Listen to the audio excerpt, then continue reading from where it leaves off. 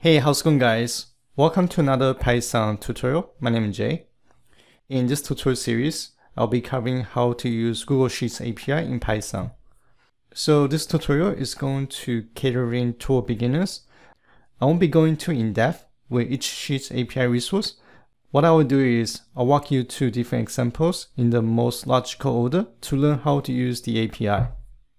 So since we'll be learning in this tutorial series, I'll be covering some of the important information when using the Google Sheets API. I'll show you how to create a Google Sheet API service instance to connect to the endpoint. I'll also show you how to create a brand new Google Sheets using the API, write data, read data, format the data, creating pivot table, implement cell validation, set frozen rows, adjust column size, and create charts. So these are the topics I have so far. And if you have never used Google Sheet before, Google Sheets is one of the most popular spreadsheet software today, besides Microsoft Excel. And Google Sheets API is one of the most useful and versatile Google Sheets API currently. And given the Sheets API is on version 4, the API has evolved coming from a long way. At the same time, because there are so many layers and properties involved, the Sheets API can take a bit of time to learn, and also not the easiest API to work with. But once you get proficient with using Google Sheets API, you should be able to fully automate most of your spreadsheet work. And before you can start using Google API service, you must have a Google account and provide your billing information. So here I'm on the Google Sheets documentation. For this lesson, I'll go through some of the important information when using Google Sheets API and how to create a Google Sheets API service instance to connect to the endpoint. So the first item I want to talk about is the Google Sheets Quota.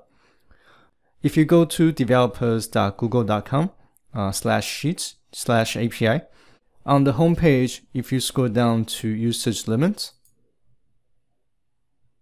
So one of the best things about Google Sheets API is that the service is completely free and there's no daily limit. However, there are a couple limitations. So first, the Google Sheets API has a limit of 500 requests per 100 seconds per project and 100 requests per 100 seconds per user. So what that means is for each user, the user can only make one API request per second. In general, if you are making more than one API request per second, then that means you're probably working with larger application. In that case, I would recommend you contact Google support to increase your quota limit, and I think there's some fees associated. For most of the users, the usage limit is more than enough. And there's another thing I want to point out. So for reads and writes API requests, those usages are tracked separately. Regardless, when you are using the Google Sheets API, there's no daily usage limit. And as I mentioned before, you must have a billing account for your project. And if you don't have an account, you can go to console.cloud.google.com and to register for a new account. The next item I want to talk about is authorization. So here on the documentation, let me see. So I want to go to authorizing requests. So there are two ways you can authenticate your program. One is using the API key, which is the easiest method, but it's not recommended you share your API key with a third party or external users. The other method is using the OAuth 2.0 protocols, and this is the recommended method, and you can implement this method to your application to request account permission from the third party users or external users. And throughout this tutorial, I'll be using OAuth 2 protocol to authenticate our application. So that's for authorizing requests. And the next item I want to discuss is the scopes. If you don't know what a scope is basically different layer of permission. Sometimes you may want to give different users different permission to do things differently. For the Google Sheets API, this API has 5 different scopes.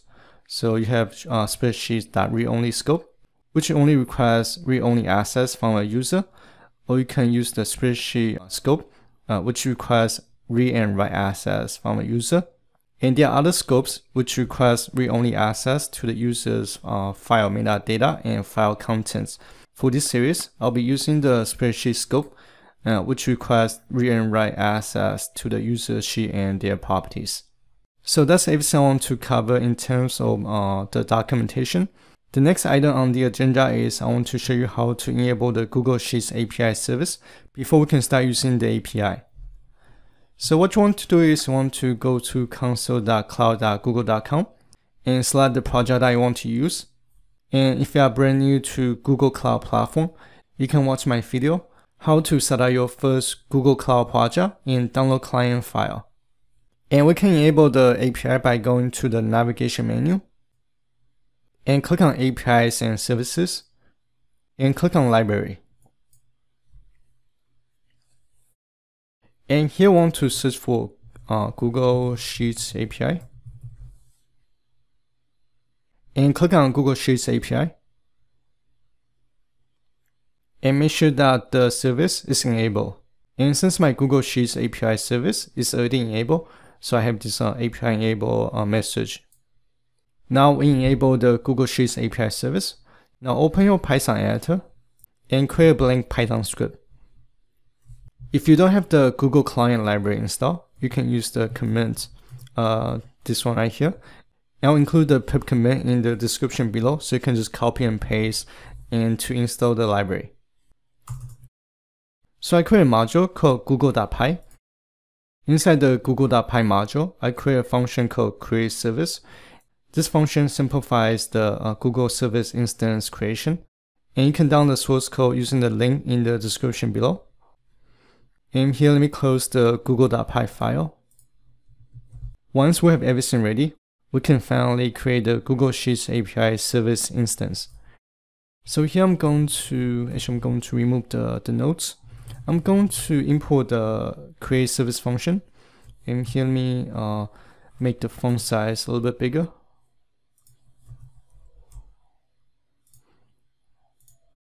Alright, so from the Google module, I want to import the create service function. And to create a Google Sheets API instance, we need to provide the client secret file. And my client secret file name is clientsecret.json.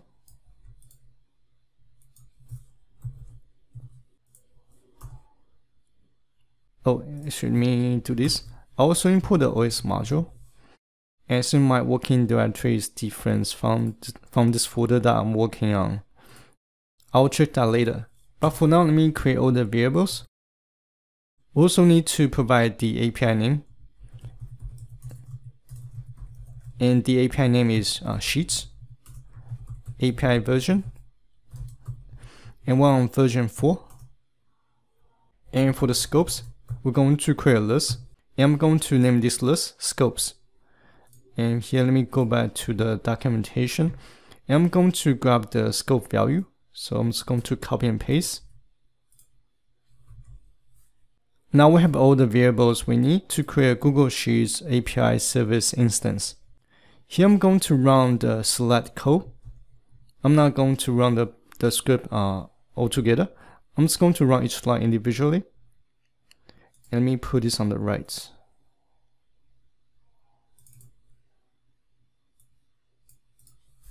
Alright, if I print os.getCwd, and let me just check if my working directory is correct. So it looks like my working directory is the same directory that I'm working on. Okay, so that's good news. So that means I don't need to include the folder path to my client secret file. Now I'm going to create my Google Sheets API service instance. I'm going to insert the create service function. Within the create service function, we need to insert the client secret file, API name, API version, and scopes. Now if I run line number 9, on my default browser, it's going to ask me which account I want to use to authenticate. And I'm going to choose my secondary account, Learn Data Analysis. And when you see this page, just ignore the message. and click on Go to followed by your application name. Now your program is going to ask you for permissions. And I'm going to click on Allow. And click on Allow again. And once the authentication is complete, you should see this message. Now close this window and go back to our Python editor. Sheet service created successfully. And if I use the dirt function to print the attributes and methods of the service instance, and you should see spreadsheet resource at the end.